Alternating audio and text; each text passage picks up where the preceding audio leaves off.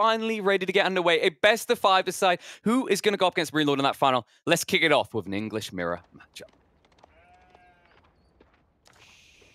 And look at that. Oh, we're already warmed up. See, we don't even have to go past the part where we just watch people walk their scouts out. We're deep in it, Lidakor. 1 minute and 30. We've missed everything. We might as well just go game 2, right? Yeah, sure thing. I mean, look at that. 1 scout was added by each player, and GG. Anyway, spawning on the side of the map, it is going to be Beasty playing as the blue English, and on the north, it is the Viper playing as the red English. And that is a super fast wheelbarrow that you can see here for Viper. You can see on the top of the overlay, that's already a mill up and a wheelbarrow coming in for him. That's very early. You see, he's already chopping trees to be able to facilitate that. Yeah, that was something I wanted to talk about, but obviously we had to get in the game, and now we can actually dissect this, is the play styles, right? Is that when I thought about these two players and the way they play the English, it's fair to say that they're both quite cozy with the idea of going greedy and maybe going for a later timing, right? Beasty's always been seen as this methodical player, but the interesting part about Viper's recent iterations of the French and the English that I've been watching, he has to be the greediest player that I've actually seen in Golden League. Like, this guy is not afraid to drop multi-TCs if he sees any opportunity or go for exploitative eco gains like this opening instantly into the wheelbarrow. Yeah, I do agree with you. To be honest, what I would call Viper is a very smart greedy player, because you see many players trying to play greedy, trying to drop free town centers and then just get killed by being overrun by units. But what Viper is doing so effectively is being able to diagnose when he can afford to be greedy, and he really is able to translate that into massive advantages in many of these games, and this is one of his best skills, I believe. He can really diagnose when he can afford to be greedy. Yeah, and usually that comes through scouting. Something that actually, I have to give so much praise to Viper. You know, it was something that in the early days, the Craft Boys were kind of miles ahead of the competition in. It's maintaining vision early on. But I think that's something that Viper has really put a lot of effort into in the last 1 to 2 months, is making sure that, especially by that 5 to 15 minute barrier, like, he understands what his opponent is doing because he parks scouts in critical locations. I 100% agree with you, and Beasty himself is also very high on the scouting. So in many cases on his stream said that one of the most important things in Age of Empires 4 is scouting, scouting, scouting. So part of the reason why we're now seeing basically all players go with at least 2 scouts in Dark Age is because they want to make sure that they know what the opponent is doing. Even if they use one of those scouts to collect sheep, the other one is going to be gathering information. And in many cases now you see players, if they lose their scout, they actually sacrifice a villager and train a new scout on the town center, because that is how valuable information is. I mean, you can see how valuable it is by the fact that both English players went for a second scout, right? This is not a civ that necessarily needs the sheep. And you can't even argue that getting the second scout takes sheep away from an opponent that needs it. Both of you are going to be going hard into farms fairly quickly due to the fact that they're 50% cheaper for you. In fact, I feel like the English is the only civ I 90% of the time see going farms. Every other civ tries to go for these pocket economies. Yeah, indeed, and this makes the economy of the English very, very compact and hard to raid, and that's one of the advantages that you get with this civilization. And as you pointed out, it is going to be mostly farms, but still, having some extra sheep under your town center could be a great fallback option. So if you can't really afford to go for more farms, then having a couple of extra sheep can act as a great buffer. So obviously there is definitely some positives in getting that second scout out, but as you pointed out, the most important thing is going to be the information, and look at that. That is stone being mined by Beasty. Ooh. So we talked about greed. How about that? That's a second town center likely in the making for Beasty. Surprising as well. Like, I feel like usually these type of players, when they're in this kind of neck-and-neck matchup, they make this choice when their stone is at the back. But as you can see, for both players, if they chose to go for the TC build, they're going to be showing it off to their opponent. In fact, you can already see Viper has scouts watching Beasty do it. He's got the count. He's right there just kind of doing Sesame Street, counting the amount of villagers working on that stone line to know how much time he's got before Beasty begins the eco boom. Yeah, exactly. He can also click that stone deposit and see exactly how much stone was taken. And it looks like Viper is going to send out the archers, and look at that. That's a stable being dropped. That's their thing, and Beasty saw it immediately. So you see the importance of that scouting out there. Both of these players want to know what the other one is up to, because information warfare is so key. We're likely going to see that scout harassing that longbow a tiny bit. Obviously you can't kill it, but every single bit of damage done is going to help you. Yeah, and of course the scout does heal, so it's not like you can even try and pepper him down with just 2 longbows. And the crazy part is Viper already deviated from his eco build, right? Like, he only went for the 1 farm, I believe. So this investment being spotted out so early, it bodes well for Beasty fans. Like, he can get the counter in place, but for right now, it's just going to be an outpost and a TC, which should layer his base quite effectively against the first few Lombos. Yeah, that's a beautiful base layout here for Beasty. I mean, look at that. 2 town centers. One of them is going to be on a new forest. It's actually close to the mill as well. And on the front, you do have a defensive tower on your gold mine. And Beast is actually sending out some more villagers to stone. So I believe that he wants some arrow slits emplacements on those towers. Yeah, I mean, you got it, right? You're playing the English. It's kind of a given. If you're going to be spamming outposts, you need to get the first layer of upgrades out. And that does kind of put Viper on the clock right now. He hasn't fallen back or slowed down. The production is still increasing. Looks like he's now going back to pad the farmlands further. But remember how delayed he was. Like, by the time he's pushing out the stable units, he only had 1 farm down. So economically, he's already lagging behind where BC is. And it might make it difficult, especially if Beasty completes these small enclosures, which he can due to how small the gaps are. You're not going to have a raid in, because it's not just this side. Look at the west side of his corner. He's got small tree lines that he can easily branch between for palisades, meaning there's no easy access for Viper. Yeah, this is a perfect base here for Beasty. I mean, especially with that defensive tower protecting the gold mine, it's going to be very difficult for Viper to do a lot of damage to him. And Beasty, we know that he's a slow and methodical player. He loves to be in these situations where he's just completely walled up, focusing on his economy. And you see, there is already, well, right now just 1 villager lead, but that soon will increase in the favor of Beasty. He has yet to start adding farms, but obviously he was prioritizing those walls, he was prioritizing those towers. And Viper, so far, is going to be unable to push him. And it looks like Viper is just going to turn this into a fast castle here, try to punish his opponent in castle rather than feudal age. It's a smart idea as well. Like, you can't recover by saying, I'm going to go for a second town center too. Like, you might as well get Castle Age and at the same time still be saying you're going to get that second town center, right? Because that's the benefit you have, the King's Palace. And the cool thing as well is there's no reason for him to go White Tower because Beasty hasn't really shown a single iota of aggression so far 8 minutes into this game.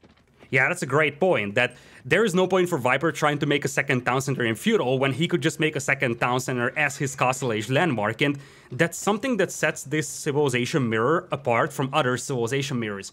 In any other civilization mirror, this would be a much more concerning thing for Viper, because he couldn't just go up to Castle Age and start cutting into that villager deficit, but with this civ, he could just go up to Castle, and I mean, Beast is gonna have a slight villager lead, but we're probably going to be talking about a 5 or so villager discrepancy, which is perfectly acceptable for Viper, him being in Castle Age and his opponent still being in feudal. Yeah, that's the thing. You think there's a discrepancy, but then if you math it out, if he has a reasonable amount of people working food on farms, he's got an additional 5% gathering on the farms, being in castle compared to feudal, right? So from that influence, it kind of actually mitigates the difference. It's a very interesting interaction to think about. In this situation, though, I wonder if Viper's going to keep pushing knights instantly, or rather, horsemen 2 knights at the beginning of castle just to try and hold midfield. Because the one advantage he then gets is BC is still locked in a corner. And when you do go for the multiple TCs, we've all been there, right? We're happy campers. We sit in our corner. 2 minutes later, we look back and somehow the whole wasteland is barren because we've already tapped it dry. Indeed, I agree with the knight approach. Because you could accomplish a lot of things with knights. First of all, if you have 2 or 3 knights, you can commit against that tower and try to pick off a villager underneath. But more importantly, knowing Viper, he's going to prioritize relics. Because we know he's going to be behind by villagers. It seems like it's going to be 8 villagers deficit for him. The easiest way to cut into that short term and also strengthen yourself long term is picking up the relics. And that's exactly what Viper is doing. Beast is not contesting the map at all. Why not pick up 4 or 5 relics and set myself up with gold income for the next 20-25 minutes easily? Yeah, it's a cool identification as well. Like, he understands BC can't match the same castle timing with the secondary TC. He's basically crippled his ability to go for the infinite gold. And I think the cool thing about this is Viper, in theory, should get 3, if not more, of the relics unless Beastie moves out into midfield. Meaning, should this game go hyper late, you're talking infinite resources, only one player is likely to have 3, possibly 4 of these relics. Indeed, it's going to be infinite resources for both with the enclosures upgrade for English, but Viper's gonna have a larger infinite, Mathematicians, sometimes they talk about infinite and then infinite or something that's larger than infinite. Infinite? Yeah, like... Infinite plus 1. Yeah, there is things like that. Alright, Castle Age coming in for Beastie. We're not a math stream. We're just here for the explosions, okay? We don't even get them anymore, Lida. They ruined the explosions. Nuke ships are gone, my mangonels are gone. The only thing we're getting is eco-explosions, as I believe that is going to be a 3rd TC for Beastie. Yup. Talk about the greed out there. Oh, Knight moving in here, getting some reasonable damage done, and this is why it's so valuable for Viper to just send him 1 Knight. Eventually, he's going to lose it to the town center fire, but he can check out what Beastyqt is doing at the back of his base, something that he couldn't do with a scout. Maybe even pick off a villager, and he sees the King's Palace. That's the key thing. And Viper's gonna be like, okay, I'm gonna have to do something with this. And you see, with free town centers, the free town centers, the concern, I think, for Beastyqt is that, as you pointed out, he's going to deplete those resources inside his base so rapidly. I mean, he's gonna be at 80 villagers in the next 3 or 4 minutes. He is, which means he has to come out, right? This is where things have to kind of transfer for Beastyqt. He's gone eco boom, but now he needs to get midfield control. The Knights can be problematic for this, but as we see with the opening night, like, Viper didn't really achieve anything, and I think this is the credit of English TCs, right? They fired double the amount of arrows, so it's very hard to dive, even with heavily armored units. Yeah, exactly. And of course, you do have the network of castles bonus as well. That's going to buff those few longbows under the town center. So yeah, Viper isn't going to be able to accomplish much with those knights, but obviously, it's all about that poking and probing and harassment, and just making sure that he has an easy time picking up those relics, because as long as Beast is defending against these, he's not going to contest the relics, and that is a triple stable switch. Full knight play by Beastyqt. Yeah, this has just turned into a giant size comparison. I'll show you mine, you show me yours. And right now, like, considering that Viper only has a few knights out in the field, like, Beastyqt in the next 3 to 4 minutes should be able to get midfield dominance. So as critical Viper starts to collect these relics now, you can see the second one's already on his way back. He's heading for the third. This could very easily turn into 4 relics yoinked by Viper, at which stage he's probably okay with surrendering the midfield. It's then a question mark of what Beastyqt wants to do, because while knights are good for raiding and midfield control, they by no means end a game. You're not the French. This isn't feudal age. Indeed, that is the case, and it looks like Viper is going to be rather successful collecting relics. You can see on the overlay that we already have him 1 garrisoned and 2 more on the way. Knights are hitting the field though for Beastyqt, so the window for Viper to collect those relics is slowly closing. Especially with the wildlife turning on him. And someone put a leash on that dog. In the meantime, Viper trying to put a leash on Beastyqt, keep him contained for the moment, but I believe that's the new blacksmith going down, so Beastyqt's just trying to tech rush up to get the quality over quantity at least in his favor. Viper, I mean, it is a side investment, but remember, like, when you get all these relics this early, it doesn't feel like a risk. That's the beautiful thing about what the Viper done here. He understood that Beastyqt didn't want to come out of his base, and he's exploited the map as best you can as the English. Yeah, that's indeed the case, and it's going to be an investment that returns its price very, very easily. So we're talking about him already sitting at 3 relics. Beastyqt is also dropping his own monastery, so he knows very well that he needs to pick up at least 1, preferably 2 relics. And Viper, he's wandering in that left-hand side corner looking for relics. Is he aware of the 2 relics in the bottom part of the map? Because it doesn't seem like it. It's possible he's just going wide, right, to try and avoid aggression. Yeah, so he does see one of them at least down here. It kind of makes sense the angle he's taken, right? He doesn't want to run into Beastyqt's forces on the defensive in the center. Or the sacred side. You run into the sacred side, and that is basically a sign for Beastyqt that, hey, I have a monk there that you can pick off with your knights. It's important that he doesn't get spotted there, because one thing you can note, Viper has started to peel back in the mid. He's not actually aggressing or containing Beastyqt anymore. He's respecting the fact that he's now out-quantitied, right? Like, the production rates we just highlighted earlier, Beastyqt will catch up and surpass you. And also, if you ever try to take a fight on the defense against the English, in a mirror matchup, the big difference is there. The glowing aura. One side has the attack speed and the other doesn't.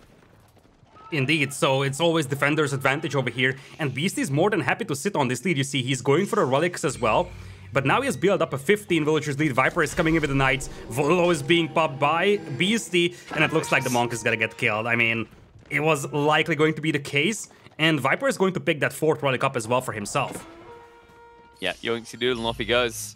Because you only got 1 knight out here, there's nothing you can do to deter it. It's a really good move by Viper. Like, he still has the military count in his favor on the knights, and he's using that to the full exploitation. And Beastyqt, while he is building up this sizable force that can move in and maybe do something later with the Lombo detachment, it does mean that he's forfeited this 15-minute window. And that means that you kind of have to fall back to that late game, right? Like, you have to think about a timing before we go hyper-intensive Imperial Age.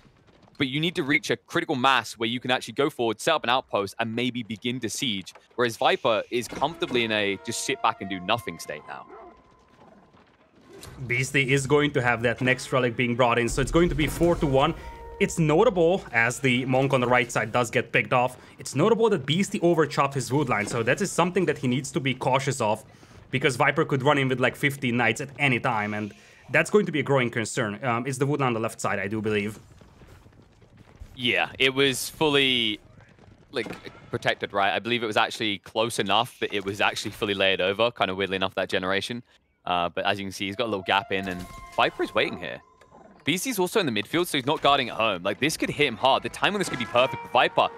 He needs to be able to prioritize the protection of his own villages before shifting in. And so far, he hasn't moved those knights. So it's just all reactionary. Yeah, and that's quite a few villagers going down here from Viper. Oh my.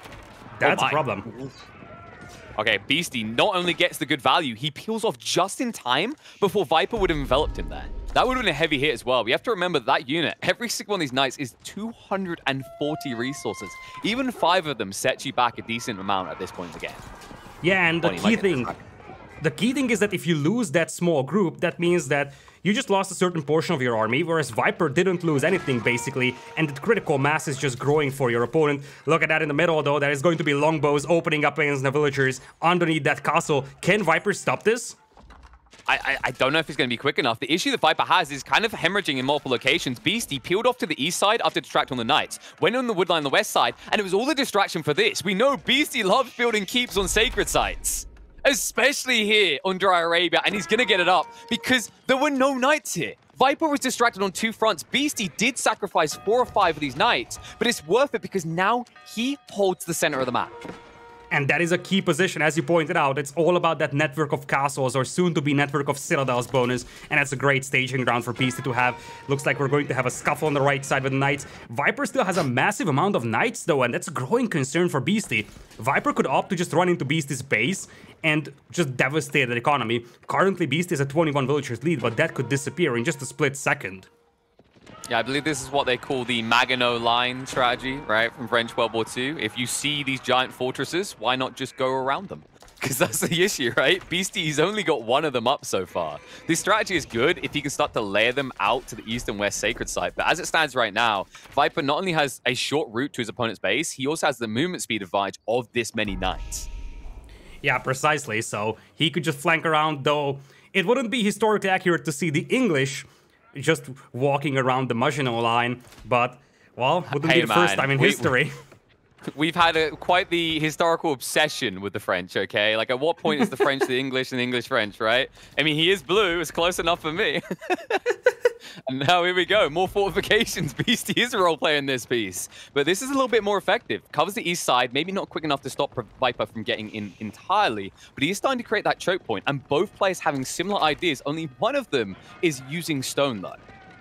Viper is also stonewalling on the right side, so I think it could be just the fact that he's a little low on stone. But the magical thing here is that both players were thinking about the same thing in the very same moment. Both of them were like, okay, this is gonna go long, I need to start fortifying my base. And that they started to do. Viper still has a couple of knights on the left side, by the way, that could jump on those lumberjacks anytime. Yeah, did they think they're playing like one of those games when you stand still long enough, you become stealthed? It's starting to feel that way. Like, they've just been sitting there as if Viper's just forgotten about him. Although he's got bigger things to deal with here. He's busy massacring Blue Knights as he chokes off Beasty and kills off a decent quantity of the cavalry. Feels like he's definitely doing a good job of keeping that number advantage in the melee, but you do have to be concerned about the other detail here, which is that Beasty is actually switching over to a strong static force. Spearmen, man-at-arms, and a sizable quantity of longbowmen ahead of Viper. And the other concern here for Viper is that if you look at Beast's resources, I mean, he's not super far away from Imperial. And an Imperial Age power spike here could be massive. Knights are now moving in on those walls. Well, look at that. They don't know about the gold miners. He actually sees it, but there is so many things to pay attention to that Viper isn't going to notice. That would have been a juicy, juicy jackpot to pick up. And maybe he's colorblind. He thinks, oh, no, he's realized these aren't my Englishmen. He'll turn around and he will pinch him on both sides. Knight's now trying to react to this, but the villagers aren't even pulling back. Beasty only now shifts them off the line, but plenty of them are going to be going down. And now look in the center. The keeper's fallen. Knights are in position. Beasty is still not enclosed himself. He actually might get picked on multiple eco lines in the next 2 minutes. Indeed, and as you pointed out before, it is the mobility component. Viper's got 21 knights, whereas looking at Beasty's army, it's only 9 knights. Most of the army that Beasty has is infantry, men-at-arms, longbows, spearmen. Those will struggle catching up with all these raids, and you see, that wood line has more holes than Swiss cheese right now. Well, that's a good thing we added the emote today then, isn't it? Because it seems kind of fitting right now. I mean, the other thing it kind of feels like we're heading towards is that we should have the Benny Hills theme tune playing, because this is the issue. When you don't actually enclose your base against cavalry, with such a static force, you're just going to be running left, right, and center when you want to be moving in for a decisive victory. And now they actually pinch you in the corner. Viper, not in a position to move away from this. It's just going to be a bad trade overall for him. Too many man-at-arms, too many spears, and definitely too many longbow for him to contest with. That's a terrible, terrible fight for Viper. I mean, he just charged into Spearman with those knights. He probably wasn't looking, or he just knew that he can't really escape, because look at the walls on the left side. Beastyqt is just expanding his base even more. That's true, but one thing that Viper has got going for him at the moment, he's holding that choke point, right? He deleted the keep, he's got a sizable force there, but look at this move now at Beastyqt. He crawls out like a slivery snake, ironically against the snake, and sets up a keep on the right side, because he knows that this is starting to turn to resource drain. They're both going to have to come out of that midfield, and he's going to be the one with the keep advantage. Yeah, that's going to be a great position once again for him to hold, and now he's setting up his own trebuchet, so he's ready to push Viper's base here, but the man-at-arms are now unleashed. The small Ganels? Looking very small there. Viper, I feel like he's the only player that still thinks this is a good idea, and he's slowly come to the realization it's just not worth it. The Mangonel doing no damage here in the trades. Beastyqt taking out the front line quickly. Lombo count looking pretty healthy on both sides, but a clear edge starting to grow for Viper here will force Beastyqt to retreat. Yeah, Viper started adding man-at-arms himself, and this is not something that we talked about yet. He just overpowered the forces of his opponent, and now Beastyqt is gonna have to call off his forces because Beastyqt, he just got drained dry with the man-at-arms, but that's the reason why. Beastyqt went to Imperial, he spent all his resources on that, and now he's gonna have the Vanguard Palace working for him, and he can get the Imperial Age upgrades. Viper suddenly got onto the timer because once those Imperial Age upgrades come in, he won't be able to take direct fights. Yeah, but Viper's almost pop-capped. He actually has a good staging point to now push in, but he needs to be fast. Like, when you see that tick-up come out, you've got 2 to 3 minutes before Beastyqt can fully reap the rewards of Imperial. Now, when we look at the resources back in Beastyqt's base as well, because he set up that keep on the east side, he's not going to be starved anytime soon. So it really is Viper on the clock. He either needs to get rid of the pocket eco that Beastyqt's built, or he needs to find a way to strong arm into his base. Indeed, there are some palisades that he could use to get through. Those are lightly defended. Obviously, on the far right side, we do have stone walls for Beastyqt. I wonder if we have enclosures completed already for Beastyqt, because that's the biggest power spike you're getting with Imperial Age for the English. That's going to be a massive boost to your eco. And Wodka's going to show us, yeah, we have enclosures, or at least it's being researched. So it's going to be a great gold income for Beastyqt, something that Viper isn't going to have for the next few minutes yet. Yeah, you know, as the English, step 1 is you get enclosures in terms of the map walling yourself in, and then later on you get the actual good enclosures that you want. And those enclosures are not there to protect Beastyqt. As it turns out the Lombo's going to reach in. It looks like Viper's had enough of this. The Trebuchet's now reacting to the right side, but uh-oh, the Knights have been ignored. Looks like he's trying to shift away now, but he's going to lose 1 or 2 of these Trebuchets because he ignored them for too long. He's just got a bunch of AFK man-at-arms looking the other way like they've been bribed by Beastyqt. We didn't see anything here. Yeah, not at all. The numbers for Beastyqt are not necessarily convincing, only 25 longbows against 36, but he's going to have the Imperial Age upgrades in a matter of seconds, and that's going to swing the battle in his favor. He's focusing a lot on protecting that proxy eco that you pointed out before. Looks like he's going to charge in, trying to stop Viper's castle, but Viper's gonna get the keep up, and with that, he has the network of castles bonus as well. And now look at the wraparound. Like, the Knights are just chasing away all the Lombos. Your man-at-arms are kind of alone in no man's land. The keep is going to go up. Now you're forced away. In the retreat, all your MAAs are going to be going down. And it's all because you didn't even have the Longbows to assist. And this is the awkward issue of the MAA, right? They're such a slow unit. They're very chunky, but once they're in, it's very difficult to get them out. And look at that, he's going to position the longbows on the walls. I don't even remember if I've seen a single pro 1v1 game where we see this feature being used. That is a massive buff to those longbows. I mean, we're talking about +2 range on those longbows and a massive amount of range damage reduction for them standing on those walls. So Viper cannot take that fight at all. That's a great defensive position for Beastyqt to be in. Yeah, so for those that aren't aware how the walls work, you not only get 2 extra weapon range to whatever unit range is standing on top of it, you also get 66% reduced damage. What this basically means is that Lombos go up to 9 tile range. The reason this is important is with the recent Mangonel nerfs, it means that Lombos are actually better than Mangonels if you add in a wall. Because they do more damage, they take less damage. Okay, I'm done being mean to Mangonels for now. You can take over, Lidakor. Viper is up to Imperial himself. Population is now pretty close. Viper, slightly larger army though. And honestly, I get the impression that this could be a very long game, and this is not the first time that these two have played a very long game. We talked about this one in the pre-game show, that boy oh boy did they have that wonder game out there. This time around, I'm fairly certain that if we get to that stage, Viper's going to pay attention more to the Wander notifications. Yeah, do you think it's one of those situations where he just got like little sticky notes on his monitor? It's like, has Beasty been sending troops constantly for the last 5 minutes? Have I seen any like retraction to his corner? Have I seen any highlights in the back corner? Luckily, we're not going to see a Wander anytime soon. We can see with the numbers, they're both heavily invested right now. Beasty is admittedly floating a lot of wood, and this could be a switch hard into trebuchets, which he only has 2 of right now. But he doesn't need to rush it, right? He went for the Wingard Palace, which means he is actually pushing them out for a very big discount with another slew of units alongside him. Yeah, exactly. That's the power of the Wingard Palace. It's not even the extra units that you're getting, Shirting, Man-at-Arms, Longbowman, Knight. It's that cheap trebuchet, that very cheap trebuchet that you're getting, allowing you to get to like 5, 6, 7 very easily. And you really don't have to care about losing them, to be honest, because they're so cheap. Yeah, whereas Viper, you see the multi-siege workshops, you see his choice. He goes hard in the bombards now. A quick way to delete through. And this is the difference in approach. Viper, we said he was kind of feeling like he's on the clock, even though he's got a lot more infinite resource generation with the relics. But it's the resource slog in the middle, right? Beasty, with this trebuchet build, it's more about slowly building that critical mass and efficiently using your eco, whereas Viper is very much burning the candle at both ends, right? Like, he's got 10 good minutes of aggression before he starts to deplete all of his resources. But those 10 good minutes of aggression are starting to pay off, as you see the Man-at-Arms trying to intercept those trebuchets. Flaming Arrows already in for Beasty, though. And in terms of military upgrades, he seems like he's always one step ahead compared to Viper for the last 5 or so minutes. He brashes his way through those walls, and oh, that's Viper's eco exposed. I like how Beasty's like, if he just keeps hugging the wall, he won't see me, right? No, the walls give vision, Beasty. Get away from them. Go deeper. He won't be able to find anything here. Maybe you could burn down the monastery. That would delay the gold trickle in for Viper. And in the meantime, it's all a distraction because he shifts in with the trebuchets, focusing onto the keep, and goes even deeper with the MAAs, forcing the main army to the back corner. This, by the way, is a phenomenal play when you're in a static against static army composition.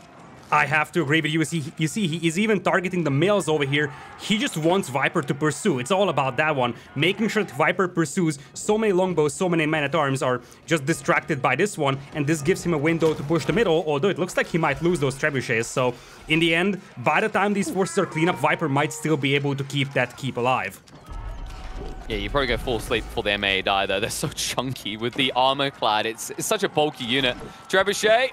One final molly, not quite enough. Lombo should be able to finish it off, but no. They were targeting the MAA. They could have finished the trebuchet. So instead, he doesn't get the good trade, but the bombard should keep Beasty at bay. Yeah, the bombard should technically keep him at bay, although you gotta respect those longbows out there with the flaming arrows. And let's not forget, those bombards are very expensive for Viper. Viper, who hasn't finished the enclosures upgrade yet, so you see, he's struggling for gold. He does have the 4 relics, but he's got 800 gold per minute, out of which 400 is from the relics, so he's got a very minimal gold income from other sources, and that is a concern. It's going to make it much more difficult to replenish every single lost bombard.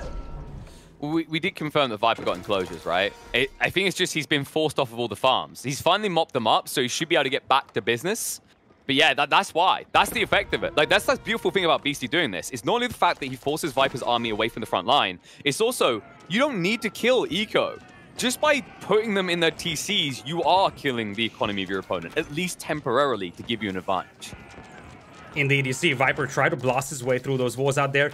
And speaking of those ecos, Beasty is still able to control the majority of those neutral resources, and that's giving him such a huge edge over here in these battles. And wow, snipes the bombards. Oh, that's 2 bombards lost. That's painful.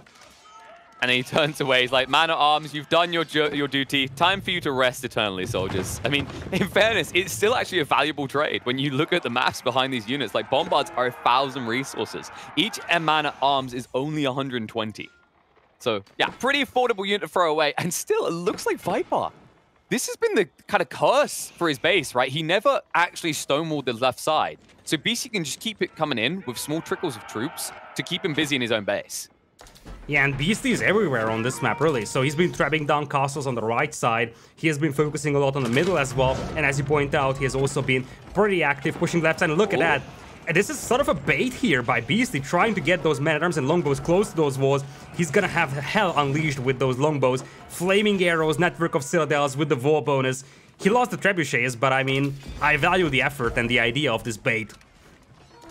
Honestly, like, watching the longbows on the wall there, it's kind of like watching actual medieval longbows versus kind of 40th century laser longbows, really, isn't it? It's just ridiculous how much range you get. And now it looks like he actually comes out to play. Surprising choice here, but he does at least have the attack speed buffer, remember, so that's going to even up the trades between them. It looks like it should be favorable for Viper, but it won't, especially considering what Beasty is doing on the left side. He raids in again. Man-at-Arms aren't prioritizing the bombards. Choke point is holding for the moment for Viper, but the issue still remains that he's not really gaining any ground. He's stuck in the mud in this midfield, and while Beasty keeps poking and prodding at the bear back on his eco lines, Viper hasn't been able to do the same. Yeah, army numbers are looking better and better for Viper, though he's at steady 86, and Beasty somewhat struggling with population over here, currently at 184, and we are seeing a lot of longbows fall. One of the concerns here for both players eventually will be that the most difficult resource to access will be wood. And that is going to be a concern in the long run, because obviously we still have a lot of men-at-arms clashing into each other, but you see quite a lot of longbows and bombards are hitting the field, and those are very wood-heavy. And you know what I love about this map, Lidakor? You know, we've got the new King of the Hill. It feels really arena-y. That wood line in the center of Dry Arabia, given what you just stated, feels really arena-y, because it's going to be a bloodbath for wood in the center of this map. Exactly. You have infinite food, infinite gold, but what about wood? You're basically the only thing that you need for those longbows, because you have infinite food, but how about the wood that you need for those longbows? And Flaming Arrows is also missing for Viper, so that's also giving a slight edge for Beasty with his longbows. You say slight, with how reliant both of them are becoming on longbow, it feels a lot more than slight. And look what Beasty just done. He's done with longbows. Screw range. He just wants to get in range and then blunder blast his opponent away as he goes into the hand cannoneers. Oh, I love that. I mean, especially if you have a strong meat shield in front, the men-at-arms, hand cannoneers are very population efficient and they do deliver a big punch. So it's going to be a great response to the men-at-arms of the opponent as well, and they don't even cost wood, so it's actually a better response than crossbowmen, because the crossbows would cost you wood, and they are less general purpose than hand cannoneers are. Hand cannoneers are a very nasty unit to deal with, especially now that mangonels have been nerfed. They're chunky boys as well. I mean, it's very easy to forget when we talk about how pricey the unit is. In fairness, it has a decent health pool. And because mangonels are no longer a good solution to clump ranged infantry, it means you are more likely to get your bang for buck. And look what BC does. Even more stone walls, he says. I'm slowly but surely going to create a tomb for you in which you will never escape from. And he's been trapping down lumber camps even. So it's like, okay, I'm trying to cut you off from wood. And you see villagers are rioting on the right side. Viper is trying to pursue those traps with villagers. Men-at-arms will be the response though. On the left side, the walls were incomplete though, and that is going to be quite a few trebuchets falling. But that's the magic of the Wingard Palace. They're so cheap that you really won't sweat losing one or two. You know, I was about to praise Beastyqt for really giving a damn about deforestation as a problem. Then when we look on the left side and we just see that he's actually munching away so much of the tree lines there. So Viper, able to raid in here, has finally reacted to this many villages, and Beasty...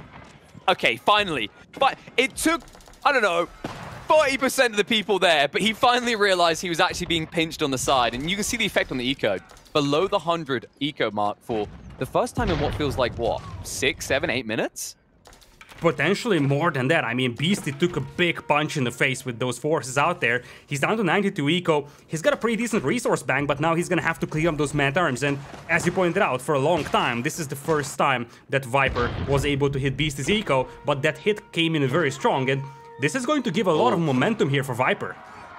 Whoa. He ain't done with that hit. He's going deep. He's playing the same move that Beasty done to him. Follow me, Beasty son. I'm going to show you something in your back corner. And while you're away, I'm going to take the victory in the center because Beasty is outnumbered here. Hand cannoneers are the premium unit that can save him, though. However, the attack speed buff is there for Viper. Viper not prioritizing the hand cannoneers, however, which means these trades for Beasty are phenomenal right now. He's butchering the front line of Viper, and it means that after this, the Longbow might be in a little bit of trouble. Yeah, this was the best that this could have gotten for Beasty. I mean, now the hand cannoneers are getting taken down by the longbows, but so many men-at-arms fell in this battle for Viper. Could have been a lot more efficient, but obviously, he's trying to make sure that he's maximizing his efficiency with those raids. Just action all across the map, really. I mean, see, here's the thing. We thought when they both picked English, they wanted to just have a fun game of Age of Empires 4. judging by what Viper's man-at-arms are doing, how far they just ran, it was actually they wanted to do the London Marathon because both players so far have been employing the same strategy to delay this game. And as they do force that army to the back of each other's bases, every time there's these villagers out in the center with their lumberjacks suits on and their gold miners at it, just tapping away at that finite resource in the center. I mean, this matchup here, Viper versus Beastyqt, suddenly it starts to become a tradition, sort of, to have 5-hour-long games between these two, because this game isn't going to end anytime soon. I mean, Beastyqt's back on track with the villagers. Now the Bombards trying to take down his keep. He's going to respond in kind with the villagers. I think he can take down the Bombards before the Longbows and Men-at-Arms retaliate. Yeah, you gotta respect the peasantry, my friend. All right, they've brought down plenty of kings over the years, and they'll easily bring down the king of siege here. The Bombards are gonna fall. And we'll expensive amount of villages, but yeah, that's the thing, right? Like, these villages are only 50 resource each. You shrug your shoulders at that. And now you turn around and kill what remains as he arrives with the hand cannoneers. And remember, folks, a small quantity of this is damn good. It's a chunky unit, so a few longbowmen will not be able to take it out, even though it has a range advantage over the hand cannoneers. Viper now queuing up the Wingard army himself.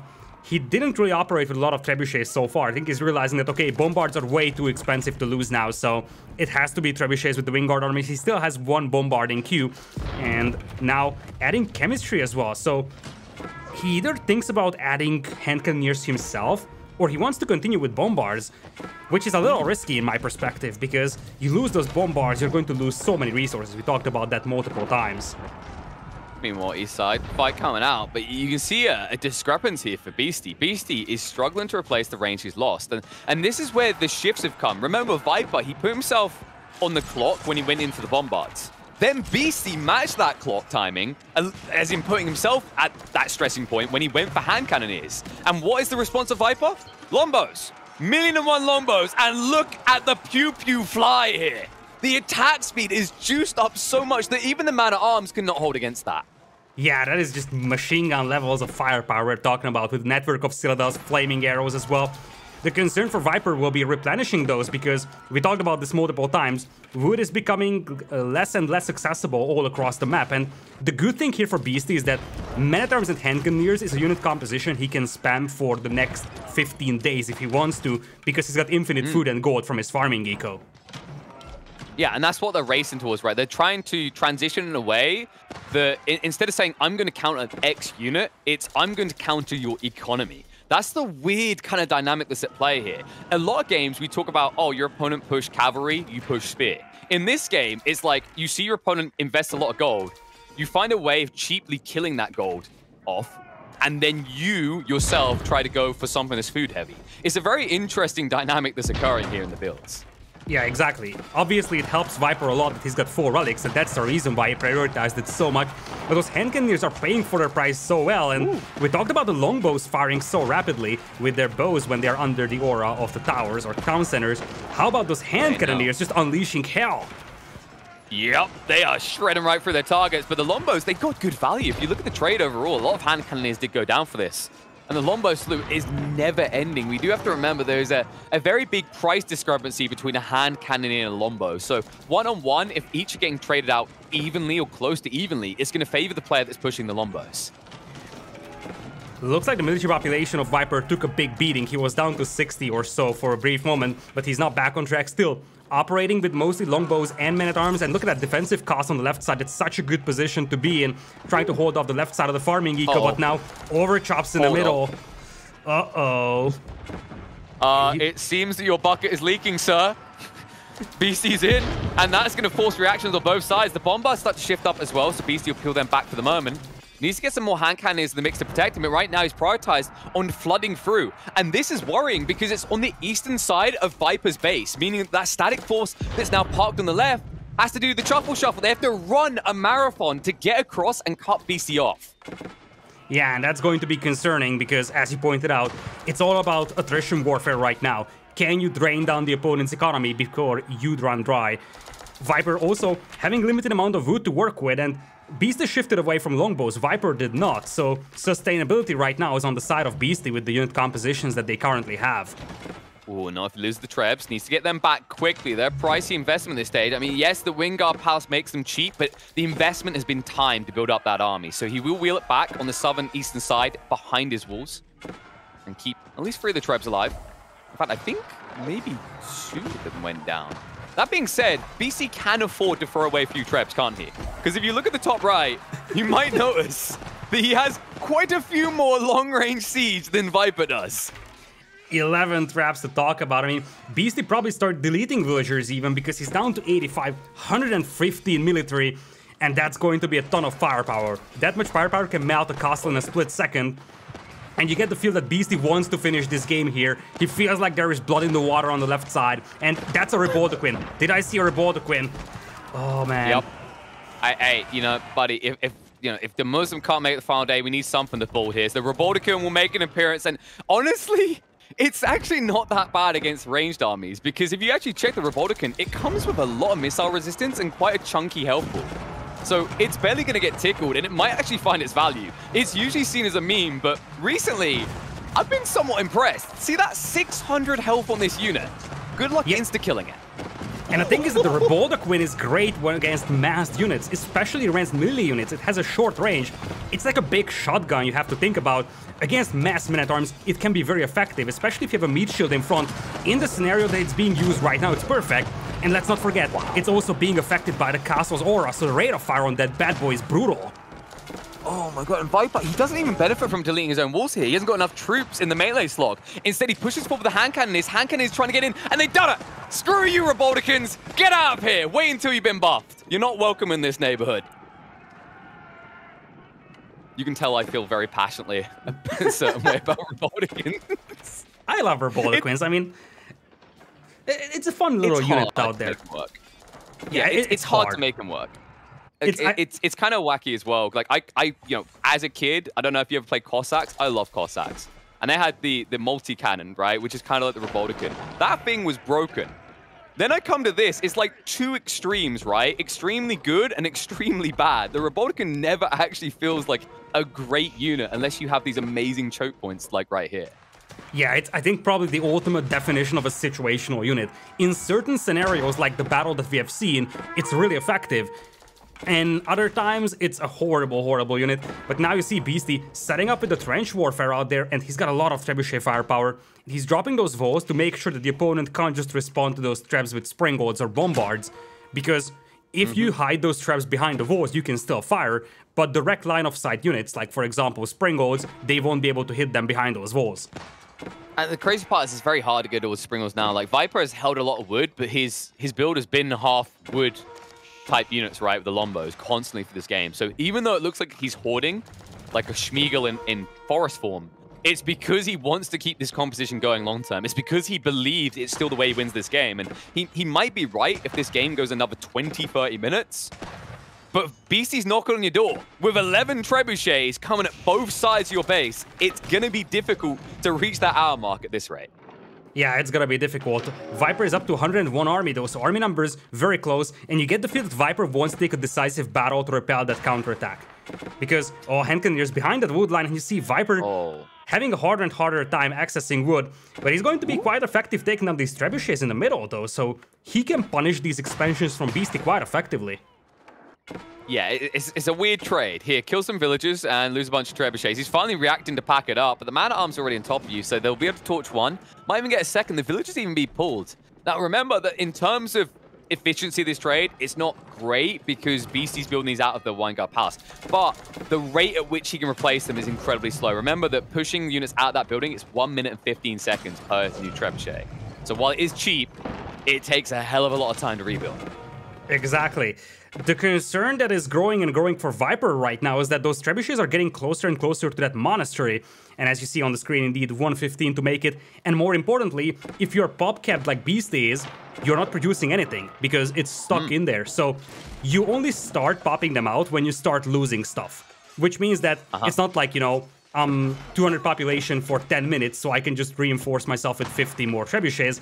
As long as you don't lose one, you're not getting a new one. And sure thing, you get the first new one fast, but then you have to wait 115 again. So you lose 3 trebs, you will get 1 new, and then you have to wait 2.5 minutes for the upcoming 2.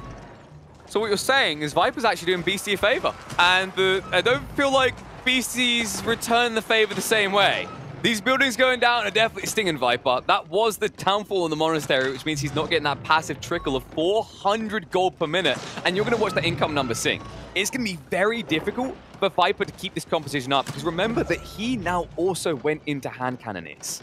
Yeah, it's gonna be insanely difficult to keep this up, and I feel like Beasty has found the perfect angle to strike from, because not only is he leveling the base of Viper right now to the ground, including that key monastery, he's also disrupting the farming eco. So, as you pointed out, that gold income is going to plummet. You see so many villagers having to be pulled back from those farms. And now we're getting close to the position where Beastyqt could start considering shelling those key landmarks, because as you see on the right side of the screen, we are rather close to that council hall, the starting town center, the King's Palace. I think the Vanguard Palace is actually at the front, so it's going to be difficult to destroy, but it's not impossible for Beasty at this pace. And you say it's going to be difficult, but realistically, if you think about it, Beasty can just come from the south, build a second wall. I know, right? Building walls with Trebuchet, who would have thought it? And then he could just take it out. Like right now, he's in full chill mode. And the issue that Viper has is because he went for all these man-at-arms, how do you ever get to the Trebuchets? How do you ever kill them quick enough? You don't. He needs a transition, and he needs it soon. The issue he has is with limited wood remaining, and gold as well. Like, what is your option? You have to build the stables, and then what? Fork out wood for horsemen, or fork out gold for knights? Viper is pulling off the big relic haste though, and you gotta love that. You gotta pick those relics up while you still can for Viper. He knows that they are very important. If you look at that gold income per minute, it's currently sitting at 700 per minute for him, 1700 for Beasty. So he really can't afford to lose all those relics out there. He needs those. As you pointed out, he's being bottlenecked by gold income right now to replenish his army. I love that from Beasty, by the way. Like, he finally realized that Viper was sneaking through that weirdly kind of funky looking wall that had fallen. He's like, I can't figure out which one of these needs to be rebuilt. I'm just going to build a longer wall up the wood line so he definitely can't sneak in, because the Viper was trying to snake in there. If he gets enough damage done, you think maybe there's wiggle room to come back, but he doesn't know what we do, which is that Beasty is floating 15,000 surplus resource. He's not running out anytime soon, even if you raid his eco lines. So you're telling me there's a chance for a wonder? Maybe. I think he got... I think, did he get Type Barnes with that one relic? Because otherwise, I don't know how he's getting enough stone, Lidakor. Type Barnes could do it. No memes. He's got some way to go. Yeah, you get the feel that he just wants to finish this game in the conventional way. Viper is picking those relics up, so he's going to have that gold income back, but now those trebuchets are setting up. You could potentially think about starting to take down some of those palisades from Viper, though, I mean, if you're Beasty. Because having that bottleneck out there is never really a good sight. You see, if you have to pull back your trebuchets, it's going to be a concern. And now he's thinking about... Is he thinking of... What is this? Well, luckily, roadkill doesn't exist in this game. Well, that'd be a lot of dead man-at-arms there. The trebuchet's not sure if they're coming or going. And look at the size of the army from Viper! Line formation for maximum intimidation will scare Beasty away. He lives for the moment, but it's just feeling like death by 1,000 cuts. Like, look how much of his base is piles of rubbles. And also, look at the small groups of military forces that keep wiggling their way in on the eastern front, because Viper has to stand guard on the west at all times. Yeah, that's the concern here for Viper, and strictly speaking, Beasty could think about starting to cap those sacred sites as well to compensate for his relic deficit, or potentially even force Viper to make a move, because right now Viper is on the full defense mode, and Beasty, anytime Viper launches a counterattack, he's just going to camp on the top of these walls and repel those attackers. Very nicely used walls out there for Beasty. Yeah, not quite enough range to kill Lombos, but it's so problematic to kill units on walls at that stage. Like 66% health damage reduction on a 150 health unit. Like, good luck. You're going to be standing there a very long time. I'm pretty sure if he started firing trebuchet shots back at you, you'd die quicker than whatever you're firing at on the wall. Viper floating 16,000 food right now. Beasty sitting at 15,000. Both of these players floating a ton of resources. Neither of the players decided to go for trade, which is probably what you would expect from the English, but that is the first volley coming out towards the Vanguard Pass, and we talked about that landmark being one of the prime targets, especially if you combine this push with a push from the left side as well towards the other landmarks. And he's forced to push in. Springles are starting to be produced, but this is the issue. You let the walls go up. He has no solution to this, and in fact, Beasty, if he sets up a second stone wall in front of this one, he can just siege that down and the Springles do nothing. And this is why neither player has bowled with Springwalls for so long, because even when they were both going to trebuchets, they understood they done nothing the moment the stone wall went up. Yeah, that's exactly it. There is no point in going Springwalls because the stone walls will just shelter all of those trebuchets. That is exactly what Beasty has done on the left side. On the right side, he's yet to do that, though. But he's slowly suffocating Viper over here. Really, Viper has minimal map control. Viper is trying to launch some counterattacks every once in a while, but those have minimal effect. Well, I'm seeing a big problem here. Notice that Viper is putting some effort into breaking out to the west. But if you look, there's barely anything left on the west. Beasty is strip-mined it. It's all about the east now, which Viper has a small contingent on, but he needs to actually reprioritize his attention there. However, that's problematic when there's this many trebuchets staring at your base from just across the road. And it looks like Beasty is committing. He's sending in the men-at-arms to the back of Viper's base. It is going to be the same story again. Just make the opponent pursue all those men-at-arms at the back of the base. Use that as a diversion. And I would think that the moment Beasty sees that Viper is pulling back forces to clean this up, he's going to target that Wingard Palace. Oh, and here we go. Hand cannon is moving in. Premium unit. Targets out the Springwalls. Springwalls trying to actually counter out against the trebuchets. There's just not enough of them here, though.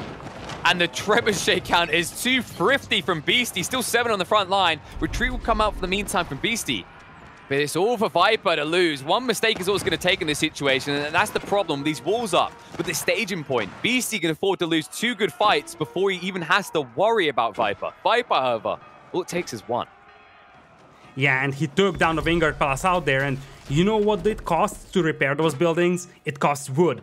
The only resource that the players don't have a ton of resources or ton of accessible from. Whoa, whoa, don't do stone like that, okay? I mean, if we wanted a wonder victory. Yeah, I mean, yeah, you're right about that one, stone, but Viper looks like he's going to commit a lot of wood to repairs, so he's going to get the Wingard Palace back. He knows the importance of that. Yeah, and these raids still frustrating. It feels like Viper is responding with double the force each time. Clean up on Isle Beasty, as he'll be able to clear up this eastern side, not only of the stragglers harassing his eco lines, but now also go back to drain those resources. And you can see the resource drain effectively here. Like, someone has balanced their economy, and I'm not going to give any points out to anyone in chat who can tell me which player's done it, because these numbers are not even close right now between the two players. Okay, so there's a stone mine on the left side, and we're still seeing 400 stone per minute for Beasty, and I cannot help but wonder if Beasty could think about a wonder here. I know it sounds crazy, but this is the exact same thing that we said in the game that they actually ended up being placed a wonder. It has been a stalemate for the last 10-15 minutes, and Beasty, I mean, just look at his resources. He's got the gold for it. He's got reasonable amounts of wood to work with, and his unit composition doesn't require a lot of it. The stone is still a distant dream, but, I mean, the safest play to play this one for Beasty might actually be thinking about a wonder at this point. Lidakor, you trying for it too hard, buddy. Like, you gotta be more subtle about it. For example, this.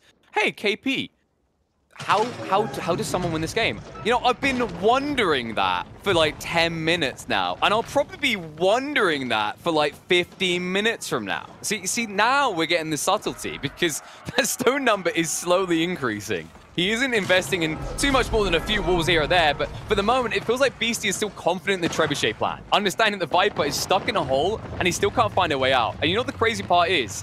Beasty hasn't even reprioritized efforts towards getting that third sacred site. He's willing to sit here for 2 hours if that's what it takes to get the dub. Yeah, it's so wonderful to cast with you, I have to say. Now, he's up to Springolds as well, so he's ready to start taking down Viper's trebuchets. And you see he's just slowly expanding those trenches out there. He's working towards those remaining forests, and the hand cannoneers still working to great effect. And this is probably what separates the two armies, or what distinguishes the two armies over here. A lot of hand cannoneers on the battlefield for Beasty right now.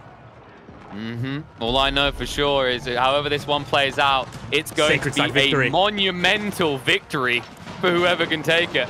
But right now, sacrilege is being committed. Beasty has gone for the third sacred site after we mentioned it. And now the wall shuffle, the hand cannoneers with the high ground, actually differential between them and the longbow only at 0.5 tower range at that point. So it's kind of inconsequential. It means you can mask these man-at-arms as you move out. But one key detail for Beasty, if he wants to do this correctly, he's going to need to keep building gates as he shuffles out the walls. Yeah, exactly. You see the walls are being broken through. Oh, this is going to be... gate, isn't it? Yeah, that's essentially a natural gate. Viper is just shelling those walls left and right. Springolds getting taken down by the flaming arrows. Looks like many of those Springolds got slightly microed. but look at the trebuchet fire from behind those trenches. The firepower is just unreal, and let's not forget, those bad boys do have area damage with the shattering projectiles upgrade. And Viper, he's 9 minutes away from defeat unless he can neutralize one of those sacred sites. In this matchup, we have seen Beastyqt winning with a wonder already in the winner's bracket. Now it's a rematch in the loser's bracket. Could we see maybe a sacred site victory? Yeah, I'm glad you mentioned the trebuchets, the shattering projectiles, because I'm kind of curious at this stage, Lidakor. Have you been taking notes? Have you got any stats for me? Like, what kills more units now? Shattering projectiles or mangonels? Shattering projectiles. It's actually... Didn't even hesitate. Yeah, I mean, especially if you consider that it's so easy to replenish those trebuchets with the Wingard Palace as compared to mangonels that are super expensive. You have longer range. It really is, like, it sounds stupid, but trebuchets with shattering projectiles is actually more effective killing units right now than mangonels, or at least it's a better investment. So what you're saying is the English are about to become the best civ in Age of Empires 4. They're a little bit overdue if that does happen. I mean, all I know for sure about that stat, though, Lidakor, is that the end of this series, or the end of this game, rather, the English are going to be the winning civ. I can guarantee that much. Yeah, I mean, I have to agree with you on that one. It's very difficult to accomplish a tie in Age of Empires 4, let's just say that. With that being said, we have 750 left on that timer. Viper is progressing towards that right-hand side sacred site, which is realistically the only one that he can decap, to be honest. Yeah, and he's hard committing for it. The weakness of this, however, is this can be a bait. The moment he shifts out of position, notice that Beastyqt could still wheel in with the trebuchets and go back to the landmark victory. And that's why Viper keeps doing this skirting like this. He's very kind of Shayla Faye, shall we say. He doesn't want to fully all in because he knows what's going to happen. He'll be wrapped on the moment he does. And right now, the hand cannoneers are just keeping him at bay. The massacring continues. Beastyqt understands at this stage, with the resources that he's built up in reserve, he doesn't have to win this fight. He just has to delay it, kick it down the road, minute by minute, until Viper gets to the desperation point on that countdown. Yeah, I have to agree with you on this one. And to be honest, if you're Beastyqt right now, you start considering adding some more hand cannoneers, some more man-arms, potentially even at the expense of deleting some villagers, because it's gonna be all about holding that right-hand side sacred site. You could play for the very long game over here and, you know, just maintain the current economy that you have, but you get the feel that this game is likely going to end with a sacred site victory here, at least from Beastyqt's perspective. If he really wants to win this game, that's his best option right now to do so. I wouldn't be against Beastyqt just wheeling out some walls actually towards that sacred site. You know, maybe keep the hand cannoneers range advantage right next to there. Make it a little bit more frustrating for Viper, but it's already feeling frustrating enough. I mean, Viper starting to push out a few knights from the Wingard Palace, just trying to get something that can get on that point, right? The keeps are slowly being depleted for Beastyqt, and the wheel out here, the trebuchets in mass, ready to blitz straight towards that sacred site, but he needs to be fast about it. 6 minutes remaining, doesn't have to rush in instantly, but he knows that Beastyqt's gonna be fighting with him tooth and nail every step of the way. Yeah, Beastyqt still has some trebuchets on the left side, so he could think about targeting that Wingard Palace and then sniping the trebuchets. The trebuchets are still there in large numbers, 5 or 6 of them on the battlefield. I think the castle is slowly going down for Beastyqt. It's still alive. You can see the arrows flying in from the right side, but Viper is about to take it down, I think. And also, look at the size of the force now. Like, Beastyqt is a little bit deplenished. He's rebuilding the forces behind the walls, but this offers up an opportunity. Viper should be able to quickly decap this point. But he really is taking his time. He's very methodical about this. A lot of players by now would have rushed out and maybe risked it. But he wants more info before he does so. And there it is. Shifts out now. Understands Beastyqt's not going to be able to come in force quick enough. And also, if he does rush to get on that sacred site, it's going to be a bloodbath. And look at the army here for Viper. We haven't talked about his hand cannoneers. Now he's up to 40 hand cannoneers and 60 men-at-arms. Down to 66 villagers. It's full army. Yeah, and look, Beastyqt's going for the raid, but he's also fighting the sacred site. So he's baiting his opponent into a fight there. And look at the massacre on both sides. Springall's trying to snipe out at long range, trying to prevent the decap, but it is going through. The question is whether Beastyqt splitting up his forces will find more value. Remember, although he loses this fight, he has wrapped into the base, and he's on Viper's economy lines again. Yeah, Viper had to commit so much for this one, and I think what Viper had to sacrifice for this, to a certain extent, is sustainability. He had to delete so many villagers so that he can reach a critical mass of army that he can use to decap that sacred site. You see, he's down to 60 villagers, and he's down to 300 gold. So, yeah, Viper's army looks scary right now, 115 military population, but how is he going to replenish that? On the other side, if you take a look at Beastyqt though, his army is also looking very powerful, 140, so identical number to Viper, but the resource bank is looking a lot more convincing and the eco is looking a lot more convincing. Oh, and the massacre, this is not good. Viper, the way he's responding to this, there's a trickling of troops. There's just too many ranged units here, instantly blitzing him as he comes in one by one. And it feels like Viper is just getting dangled left, right, and center. Like you said, the resource drain is becoming a problem, especially considering how reliant he's become on a composition of man-at-arms and hand cannoneers. It doesn't get more gold pricey than that. Yeah, it's very, very expensive as well for him. Food, of course, is not an issue, but gold is. And you see he's down to 35 gold in the bank, down to 52 villagers, and that's the growing concern. He's slowly losing his army, he's down to 103 military population, and he's dropping in population. Beasty is steady at 200 for the last 20 minutes. Viper now down to 165, and it is dropping rather than increasing. Yeah, BC, but one thing we can confirm, it's looking less likely that it's going to be a wonder victory. The stone is down at 320 at this stage, so at least it's going to come down to a bloodbath, but it might not take much longer at this rate. I mean, Viper, the wood depleting, the gold, as we've already mentioned as well. When you make this comparison between the two, BC can just kind of blindly throw crap at the wall and see what sticks. In fact, if he wanted, he could easily switch into Horseman now and burn everything in Viper's base to the ground. Yeah, potentially, or actually preferably Knights, because we talked about this one, food and gold is infinite, whereas wood isn't, so you probably don't want to spend your remaining wood on horsemen. Knights actually might be a more reasonable choice, but I do agree with you. I think here, if he starts switching into cavalry, if he feels like it, that could be an option to try and get some more raiding done, but I think he is satisfied with the unit composition that he currently has. He probably knows that there is blood in the water at this point, because Viper, his army numbers have been slowly decimated over the last 15 minutes or so.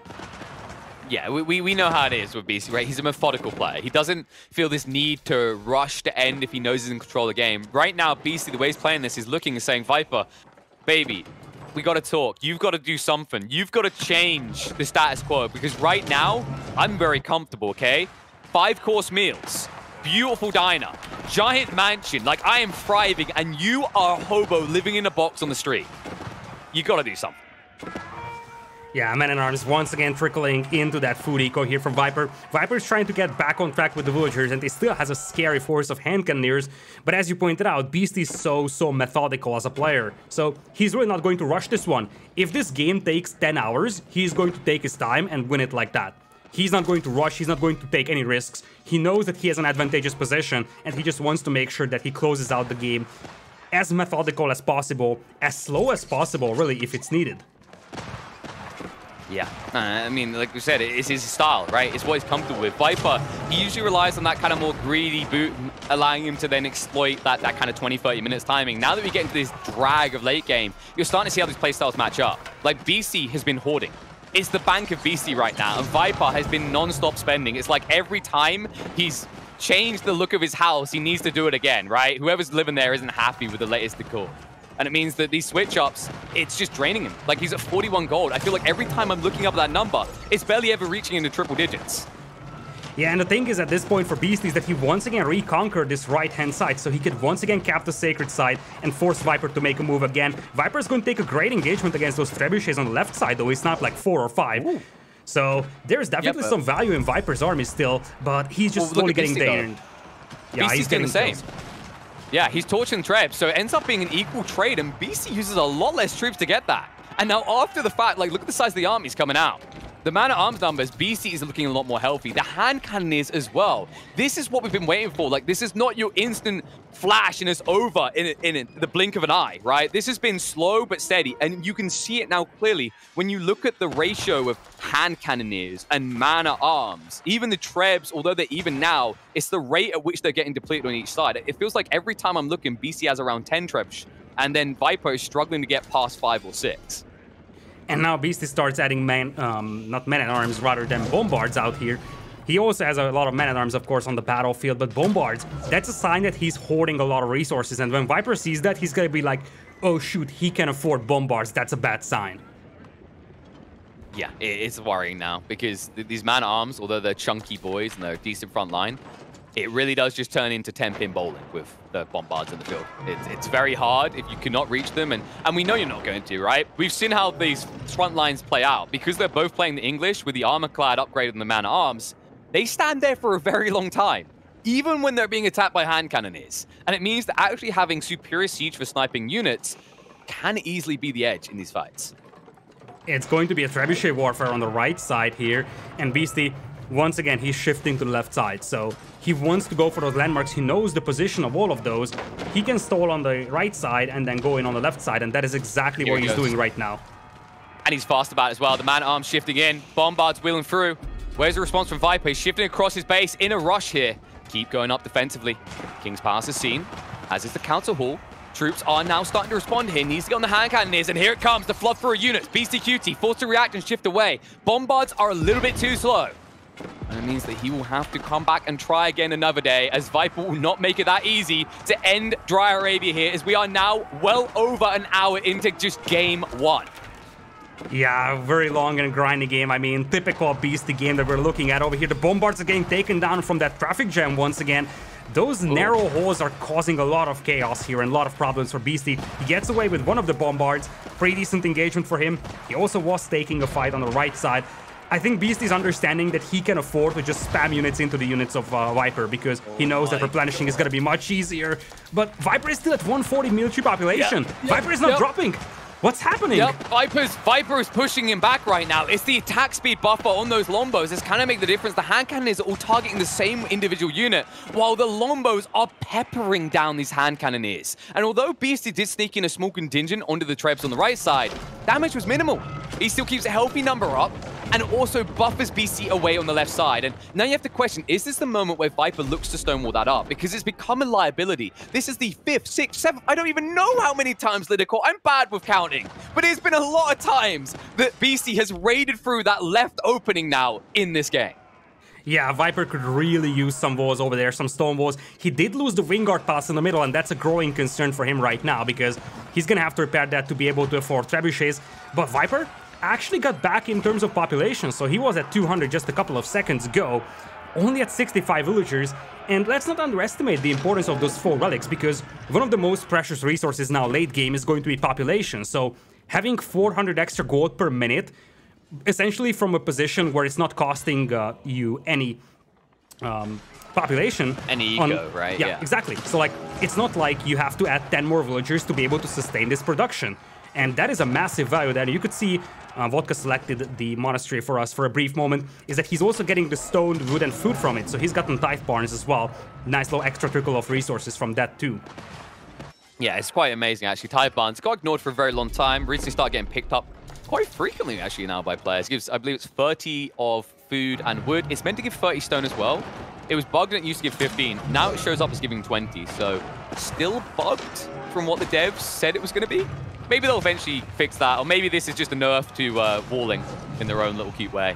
But speaking of walls, it's going to go down. Viper able to breach through, doesn't go into the walls to try and address. Now he goes in with the man-at-arms, push back the hand cannoneers, reduce damage on both sides, and the wraparounds straight on the trebuchets, and they are not packing up to move away. They're packing up and running straight towards the MAAs. Villagers trying to keep them repaired, holding for the moment, and now on the wall, Viper with his Lombos, he gets the damage reduction.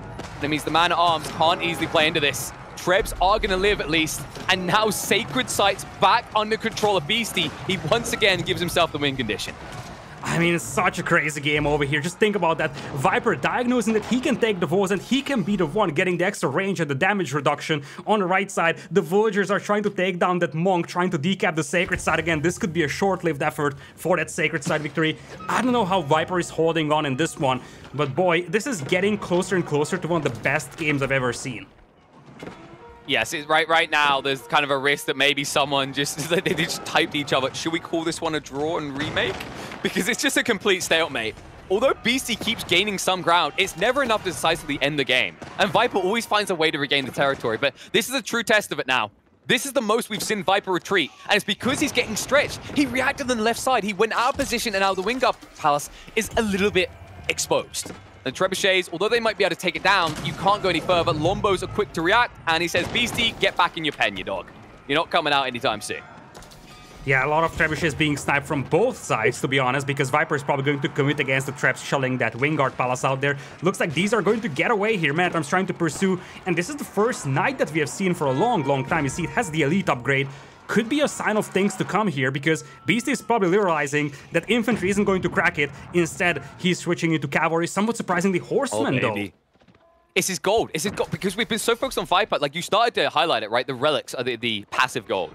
Beasty is also suffering from this eco pop cap situation. He's depleted himself down to 80. There's barely any gold left to tap on the map, if any at all. And it means that if he goes into Knights, he can't afford to replace the trebuchets. He can't keep getting the hand cannoneers. This is an astute choice by Beasty. If there's one thing he has a lot of right now, it's food and wood. And if there's one thing that can win you the game quickly, it's this unit that costs food and wood. And the Russian is there. Horseman rushing across, the walls going up. Viper role-playing attack with Titan right now. I just don't know if it's going to be quick enough to get the Horseman out. However, I don't think this number of Horsemen are going to be good enough to get the landmark snipe either. Yeah, he's targeting the King's Pass right now. Viper has the HP upgrade on those buildings. You can see that on the overlay, plus 750 HP. The King's Pass is a very fragile building. It's only 2,500 HP by default. It looks like Beast is going to be able to snipe it, but there is still the Council Hall, the starting town center to take down. The raid is great here for Beasty, but it's going to be insufficient to clean up all 4 landmarks. No, but it is one down, and now he's going to try to hang around for the monastery. Oh, torch damage just not looking good enough, though. And Beasty, I mean, he can maybe raid through, see if anyone's still operating on the farms. But look what it's doing. Because Viper overreacted, he now realizes the mistake he made. He's going to shift back to the front line, and he's getting pinched on 2 sides. This is the thing that Beasty has done time and time again throughout this game. He doesn't just take one fight. He distracts you. He drags you left and right. And Viper is running around his own base all the time like a headless chicken. And behind this one, you still have 3 sacred sites right now for Beasty, so there is a countdown going on. It's all about that diversion, and we talked about the gold issues for Beasty. Having those sacred sites now compensates him for having lower amount of relics here, so he's able to really buffer this up just by having that raid out there. Now the Horseman hit the field. Viper was on hand cannoneers and longbows for a long time, and the Horseman will be a perfect response to those. This just feels like donations of corpses to each side, like never really giving any true ground, but as you highlighted, it's the sacred site that matters, and he's back in with the Horseman. This might be enough. If he torches that down, that starves Viper out. We have to rebuild it, and remember the wood. It's the starved resource for both sides, right? Although Beast has a lot in reserve, it's hard to find additional wood at this stage on the map. So just pushing your opponent rather to invest 200 wood to just rebuild and reclaim what they once had is a sting for Viper that he can't easily afford. Exactly. Viper actually sent villagers out there to repair, but you see he's down to 100 wood in the bank right there.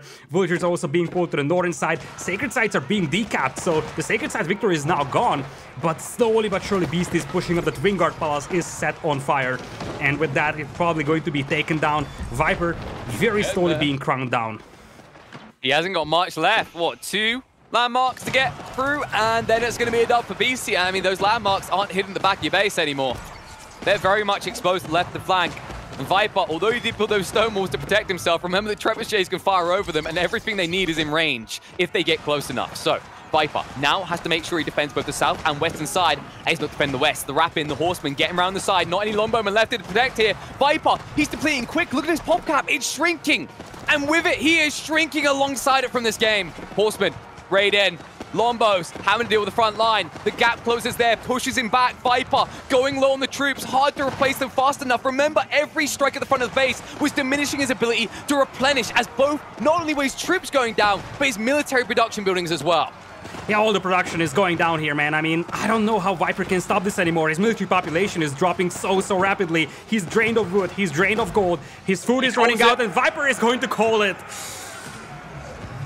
Death by 1,000 cuts we talk about a lot. This felt like death by 1,000,000 cuts. Beasty, absolutely relentless. With the constant raids on the left and right flank, Viper never able to find a foothold to push back. You felt like it was a matter of time. And although the time went 1 hour and 14 minutes, maybe we should be thankful it wasn't longer, because folks, this game is just game 1. And this could very easily ended up like round 1 of Golden League, where we were sitting here twiddling our thumbs close to 2 hours into a match. Oh, I mean, what a spectacular show. Really hard to find words for such a long and grinding game. And really, this is going to be depleting for both of these players. And you know who the real winner of this one is? We talked about this one the last stage, where we also had some very long games in the final day of stage 1. The real winner is going to be Marine Lord. He's sitting there waiting in the grand finals, coming from the winner's bracket, and just looking at this game, laughing and saying, oh yeah, you just played game number 1 for 1 hour and 15 minutes, and you could still potentially have 4 more games coming up. Very long and grindy game. Beasty takes the win here. Huge win as well. Yeah, phenomenally well done. Like, it was the switch up the horseman that done it, actually. That was the key detail. The issue that happened before for so long is whenever you go for static infantry, raiding is difficult. You might get into your opponent's base, but they're going to respond quick enough that you don't hang around to do any different damage that actually affects the outcome of the game. Notice how different this got the moment BC went for horseman.